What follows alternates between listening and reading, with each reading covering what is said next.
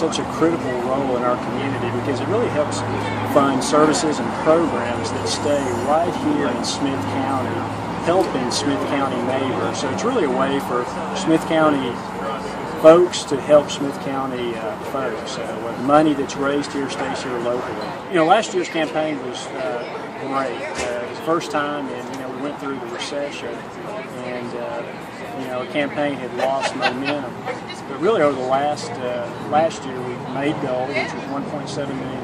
We went a little bit over goal, and so we were really excited about last year's results, and really excited about this year's campaign, what we're going to raise this year.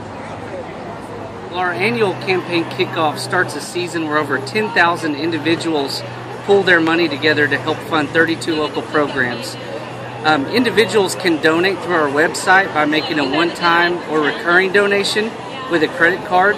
They can also do bank draft with a voided check. They can do payroll deduction if you talk to your HR director or supervisor at your company to set that up. And you're also more than welcome to stop by the United Way office and pick up a pledge card.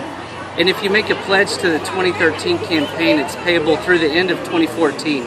So there are so many ways for you to get involved.